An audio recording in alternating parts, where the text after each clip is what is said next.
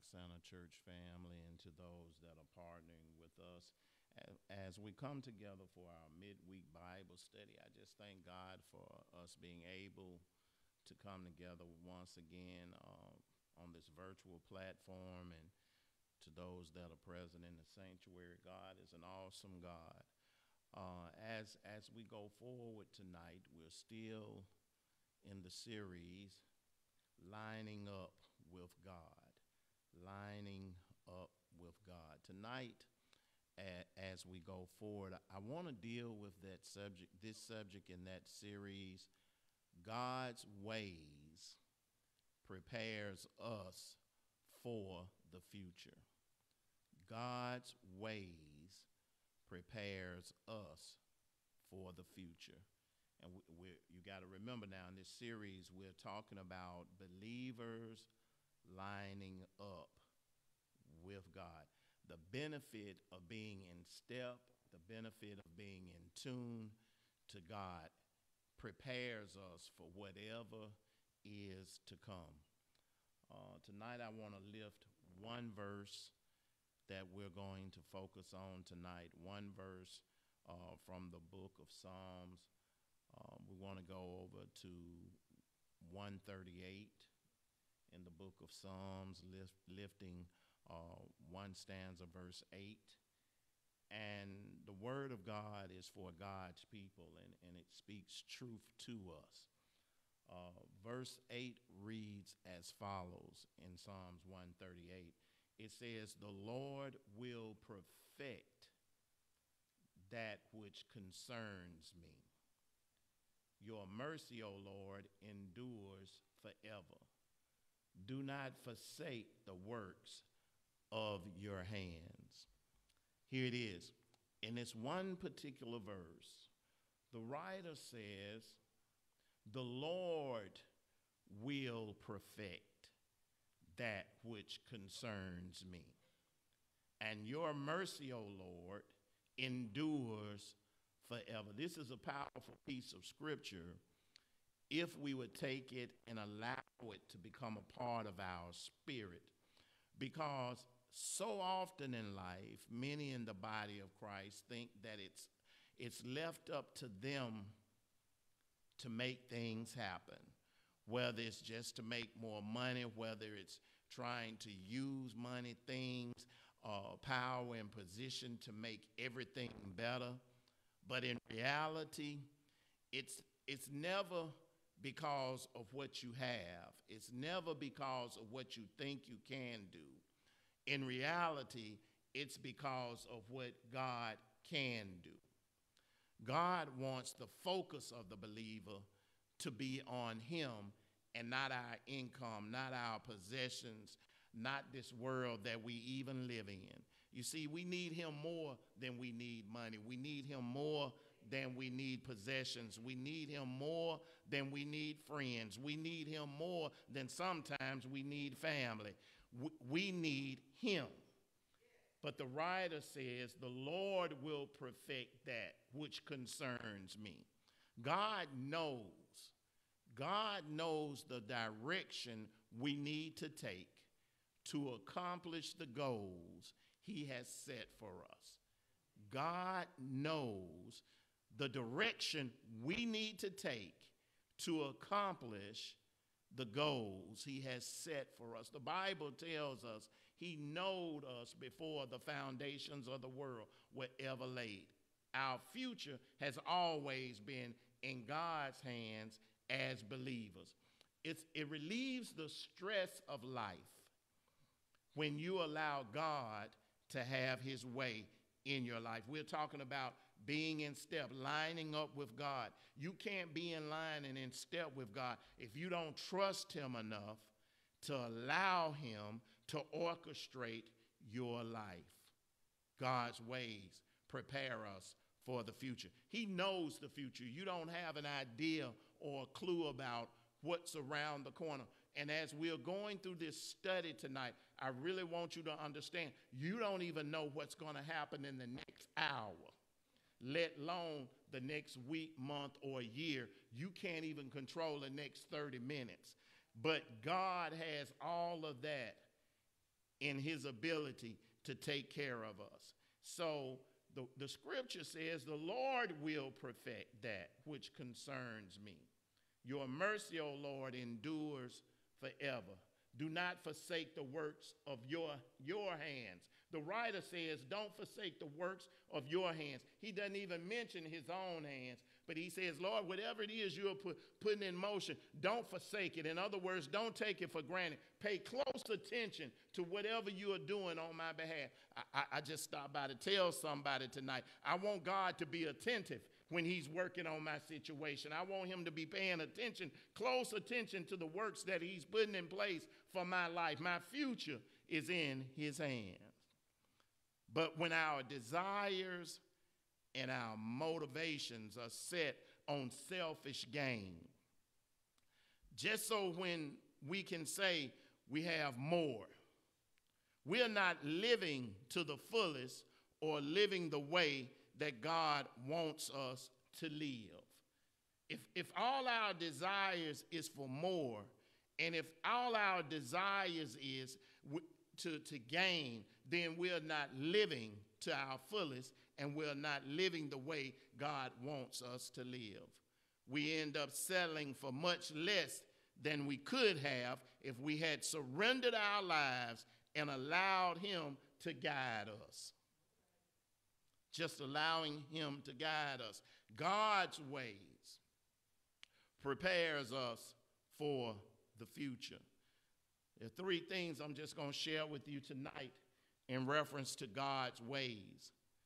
And God is always very explicit in his instructions. When God gives instructions, he doesn't leave out intricate details. He gives you exactly what you need to know if you're obedient in order to complete the task. Sometimes in life, we want more information than is necessary to complete the task because we want to know the mind of God, but God doesn't owe us an explanation for what instructions he is giving us to complete a certain task in our lives. All we have to do is just be obedient and follow his instructions. The first thing that I want to share with you is he will often give us insight into what is going to happen. He will often give us insight into what is going to happen. God doesn't leave us in the dark or leave us blind when he's moving in our lives. He will give us insight. And when you line up with him, that's one of the benefits of walking in step with God, is that he'll give you insight to what is going to happen before it ever happened. A lot of folks will say, well, I had a gut feeling. It wasn't a gut feeling for the believer. It's the Holy Spirit. It's the unction of the Holy Spirit that's warning you on the inside of something that's going to be played out in the natural world, but it's giving you a forewarning of what's about to happen.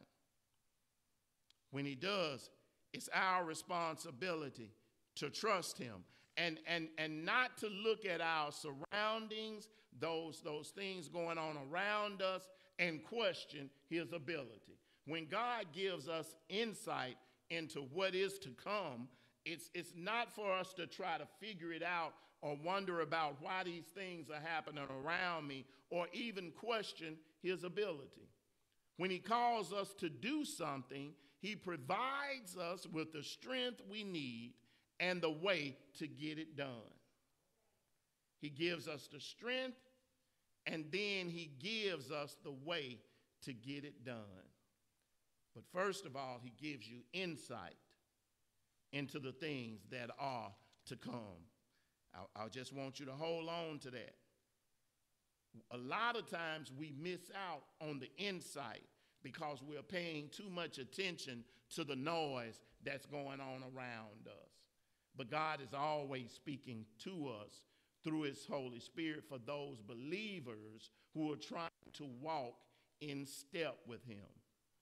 The second thing is the task will seem impossible from a human perspective. I want you to get that. The task will seem impossible from a human perspective. The task will seem impossible from a human perspective. In many cases, the way he speaks to us will be right in line with the mission he gives us to do. God will work in our lives in such a way that we will know that he is acting and cannot deny it. We cannot deny it. God will make some things. Have you ever had some things happen in your life and you knew God orchestrated it because everything just seemed to fall in place? There were no bumps, no glitches, no hitches. It started and it finished. It went smooth as butter. It just happened. And you couldn't take any credit because you had already exhausted yourself trying to do some things your way. But it didn't work out. But when God stepped in, the thing that seemed impossible from a human perspective, God got it done. Yeah. And the key to this is, so when our faith is challenged, we will recall what God has done, and we will stay the course rather than yield to the feelings or doubt and fear. We'll stay the course rather than yielding to the feelings of doubt and fear. Our past victories ought to serve notice to us when new challenges show up. All you have to do is look at some things that have happened in your past where God has stepped in and the task seemed impossible from a human perspective. But when God engaged and got involved with you, things started to happen that you couldn't explain, but you couldn't deny that God was acting. When our faith is challenged, we have to recall the past victories in order that we'll understand that God wants us to stay the course rather than yielding to fear or doubt. The third and final thing tonight I want to share with you is God's plan requires faith. God's plan requires faith. The text says, the Lord will perfect that which concerns me.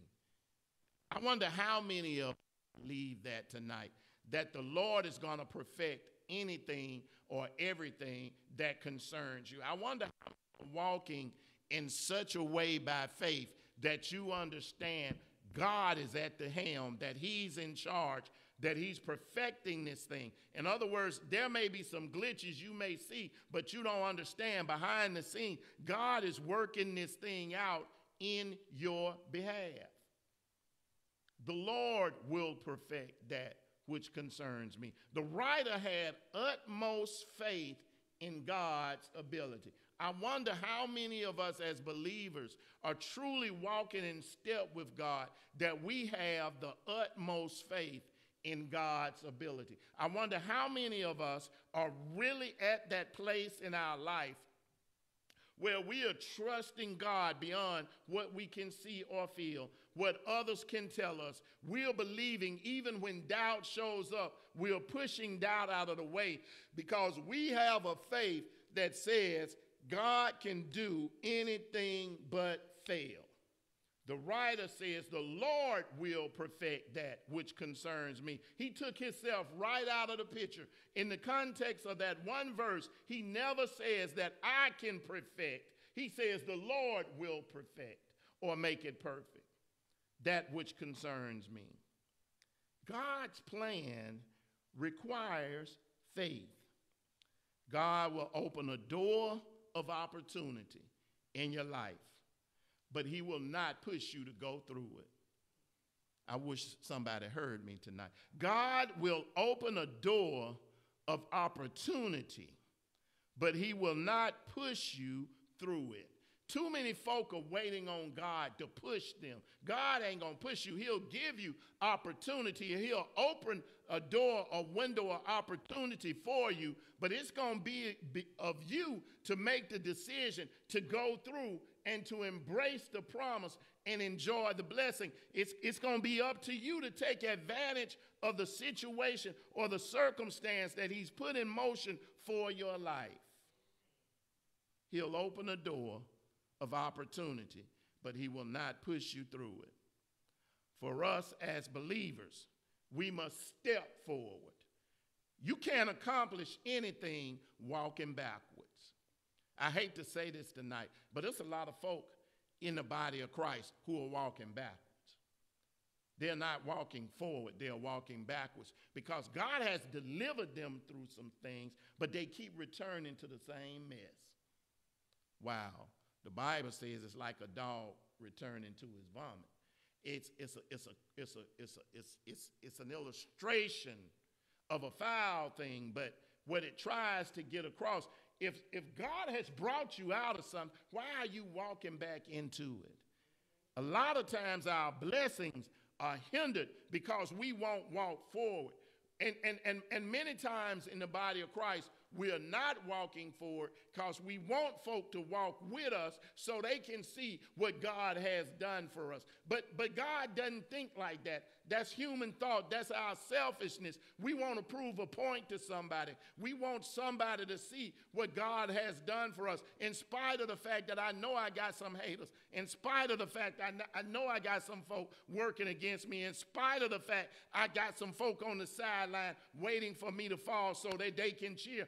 In spite of the fact we know we got folk out there who are talking about you on every hand, you become the conversation that they won't have with you, but they'll have a conversation about you. We know all of this stuff, but we still won't walk forward. We're waiting, and we want God to allow us to walk with those same folk into the blessing, into a land of prosperity, so that they can see the blessing, but the blessing is not even about them. Yeah, he'll open the door of opportunity, but he's not going to push you through it. Remember Lot and his wife? Great illustration. They were spared. God was about to destroy the city. He told Lot to take his wife and family and get out of there and don't look back. But the past crept up. Lot kept walking, but his wife started to linger and remember the good times, the things that she had engaged in, and the enemy got her to the place where she looked back based on what was in her mind. Bible says she turned into a pillar of salt. He had opened a door of opportunity, but he didn't push her through it. He said, here's your way out. Go and don't look back. God is saying that to somebody tonight, right in the midst of this lesson.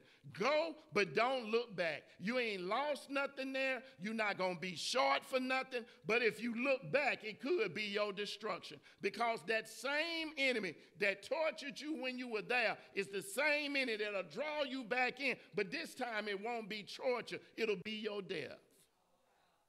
But somebody don't want to hear that tonight. But I just stopped by to tell you the truth. He will not push you through an open door.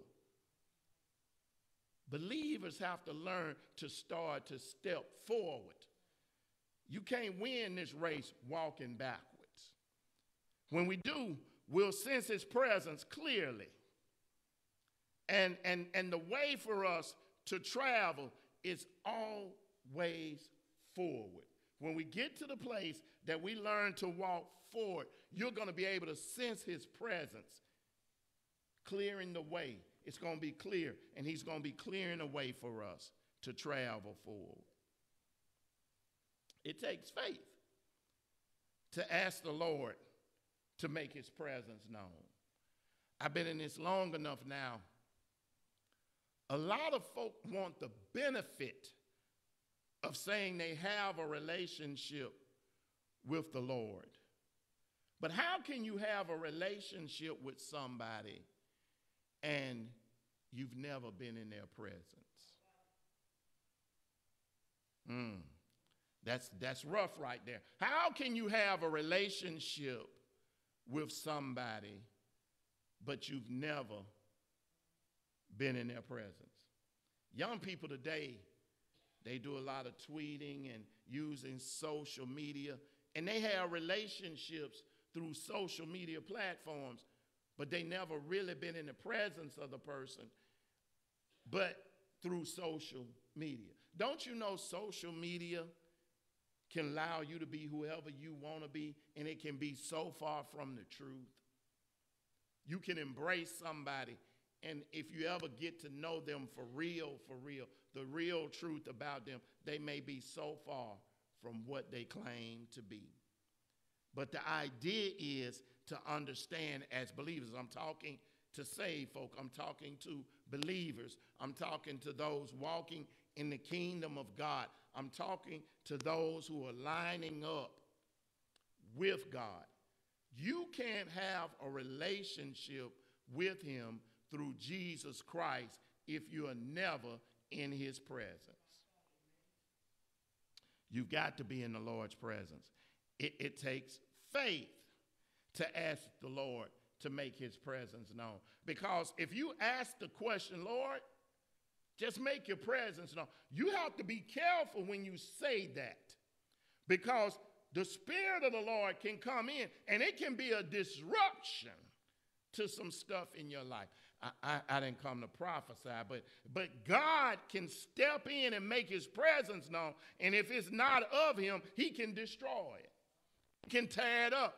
He can disperse it. And you saying, Lord, I believe, I confess my faith, and the Lord, and you ask the Lord to let his presence be known. But the Lord knows that you're in an unholy state. He knows that you're in an unholy situation. But when he shows up, everything that's not of him, it meets destruction. It's destroyed. It's torn up. You wonder why things start going chaotic, haywire. It's out of control, and you can't bring it back to the place where it was, where you invited the Lord in. His presence causes those things that are not of him. They either got to flee or be destroyed. And if nothing else, then it reaffirms to you that you're walking in step with him. When you're walking in step with the Lord, his presence reaffirms to you that you're walking rightly. You're walking right with him. And if you're in step with him, you keep moving till he says stop. Oh God. The writer says in verse 8, the Lord will perfect that which concern me. He says, your mercy, O Lord, endures forever. But notice what he says in the final part of that verse. He says, do not forsake the works of your hand. In other words, God, be attentive. Look closely at what you're doing on my behalf. And when you're attentive, you know where the stop signs are. Somebody gonna get with me in a minute. If you're in step with him, you keep moving forward till he says stop. Do not forsake the works of your hands. God, all of this is in your hands. See, for the believer, really, if we are walking with the Lord, if we're in step with the Lord, then every morning you wake up and you embrace a new day. You need to be confessing that that's the Lord's day to work on your behalf. That's if you're in step with him.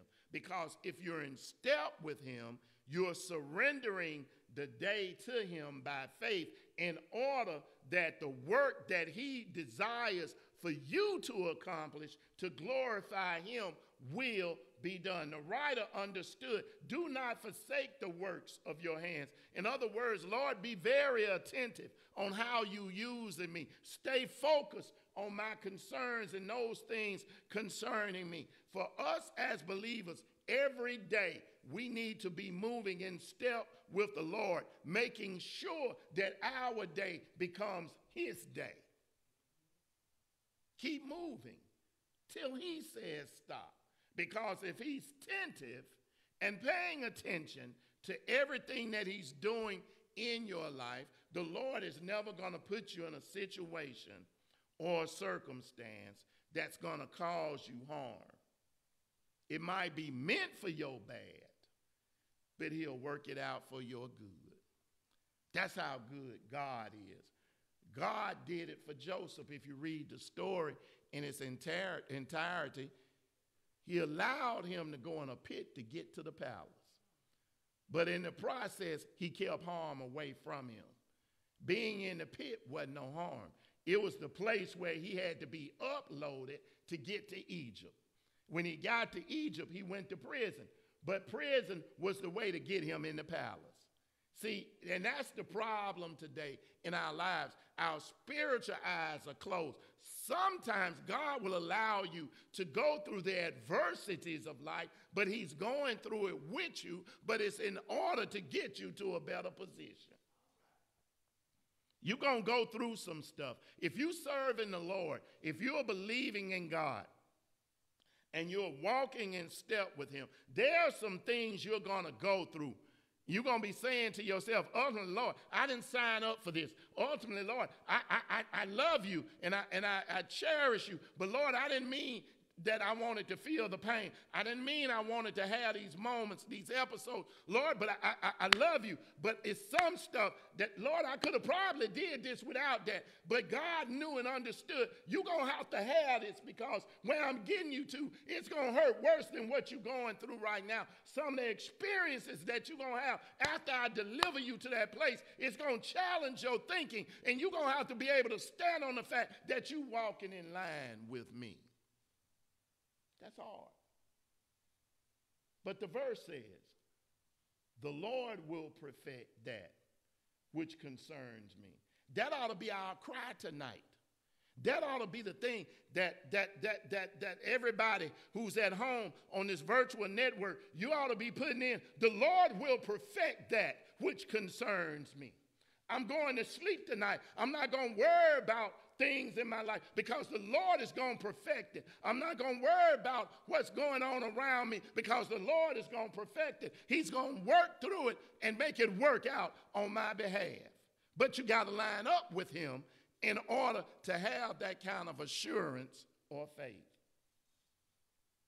Yeah, God's plan requires faith. He'll open the door of opportunity, but he's not going to push you through it. Believers got to learn to start stepping forward.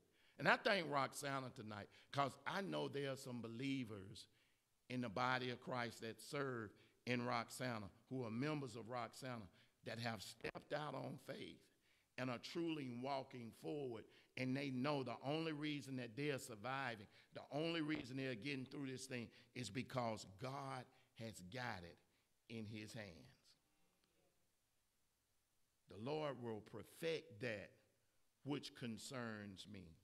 Your mercy, O Lord, endures forever. Do not forsake the work of your hands. I want you to take that scripture tonight as I get ready to close this lesson out. I want you to hold on to that scripture, and I want you to make it a part of your spirit. Let it get down. Let it be a seed planted in good soil. Put it in your spirit. And the more you quote it, the stronger you're going to get in your confidence in God.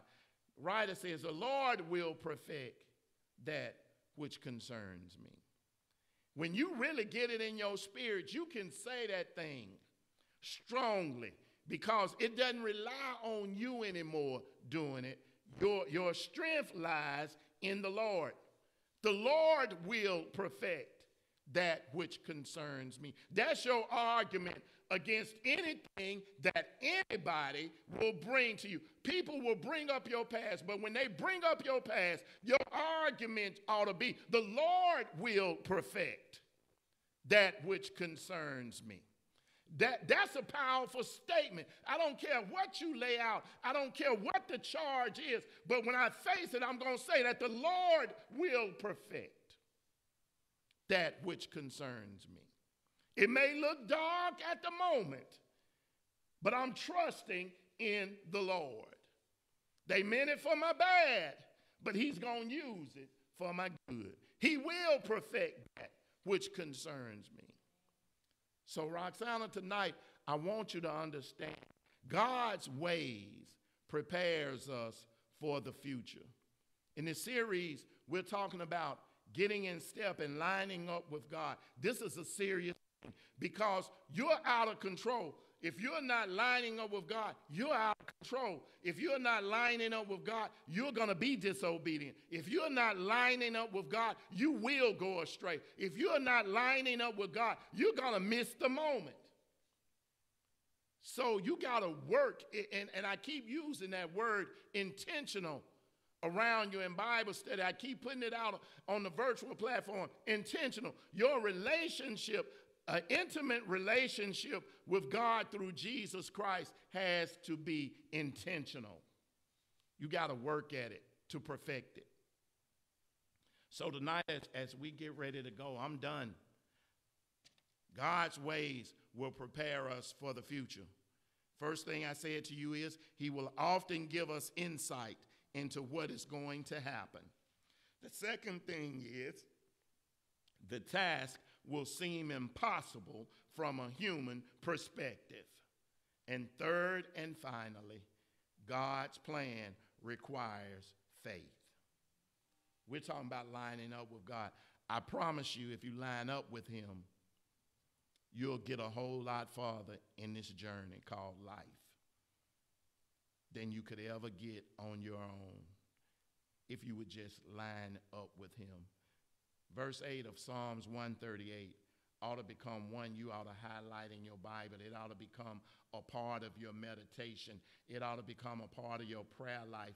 It ought to be so deep in your spirit that every time something negative tries to show up in your life, that first line ought to just come out your mouth. It ought to resonate in your spirit. Every time the demonic force tries to take you into a different position or try to alter your state, you ought to be speaking that first line.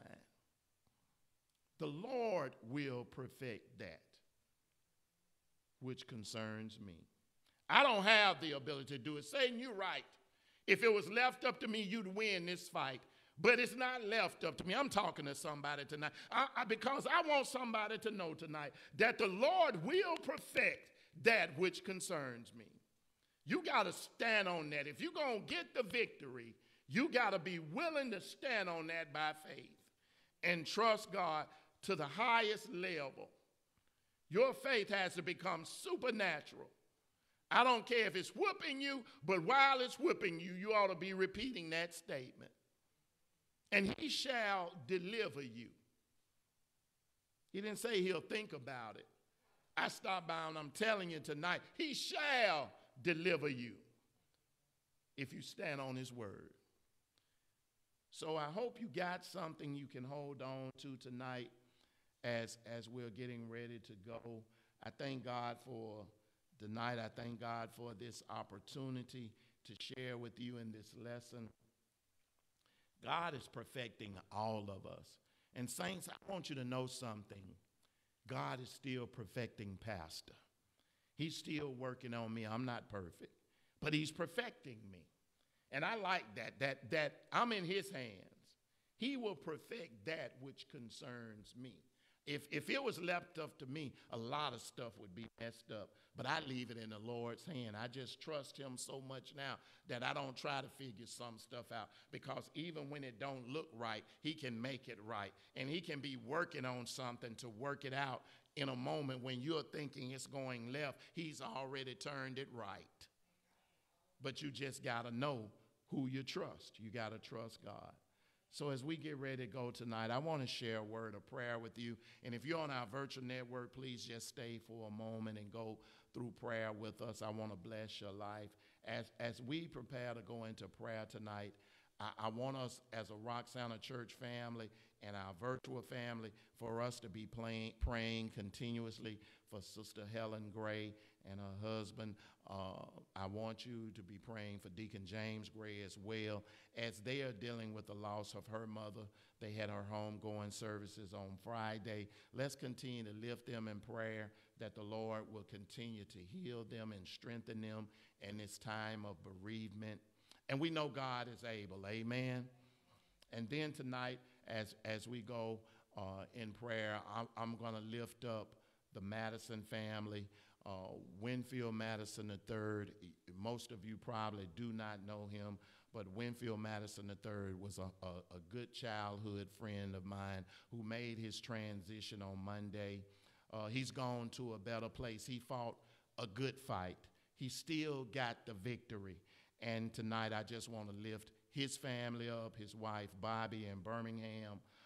Let them know that the Roxanna church family are praying for them as they deal with their moment of bereavement. And know that God does not make any mistakes. Winfield Madison was a childhood friend, but he's also my fraternity brother, a member of Omega Psi Phi Fraternity Incorporated. He came in through the Eta Epsilon chapter, 1980 at Miles College. A great man in every right, but the Lord saw fit to call him home in his weakness. And I just say tonight to that family, to the brothers of his chapter there in Birmingham, I just say to them, be strong. God knows what he's doing. And his homegoing services will be this coming Friday. And we're just going to say, God, have your way. Amen. Amen. So let us pray. Father God, we thank you right now, even in this hour, Lord God, that you don't make any mistakes. Lord God, so much is going on in our society today, Lord God. So much is happening around us, Father God, that we don't have any control over, even in our city, Lord God. Last Saturday, a young man lost his life. A young lady now is fighting for her life out of the same circumstance. And then on Resurrection Sunday in a park there in Birmingham, Lord God, a young lady lost her life. A straight-A student working on her master's degree lost her life trying to protect some kids in a shootout in the park. But Lord God, we know that you don't make any mistakes. And Lord God, every time we look around on every hand, it's just so much going on, Lord God. And Lord, we just ask you to take control now. Seal our hearts. Help us to deal with the loss. And so often we say Black Lives Matter. But Lord God, they won't start mattering to other people until they matter to us. Strengthen us to understand, Lord God, that if we don't value in ourselves, it's going to be hard for others to value us. Have your God, have your way in this hour. Our church family, continue to keep us and strengthen us. And then, Lord God, we're careful to give you the honor, the glory, and the praise. For our homebound, our sick and shut in, those that may be in rehabilitation centers, we lift them up before you right now, Lord God, as we depart this virtual platform and now go our different ways. Lord, keep us safe. And Lord, wherever we are going, you go before us and prepare the way. Have your way, Father God, and it's in Jesus' name we pray. Amen. And Father God, we thank you now for all you have done. We thank you for what you're about to do, and we thank you for what is to come. Amen, amen, amen. Just know tonight that God loves you, Pastor loves you, and we're looking forward to seeing you on Sunday morning for Sunday worship. May God bless you and keep you is my prayer. Have a great rest of the week, but most of all, have a great evening in Jesus' name. Amen.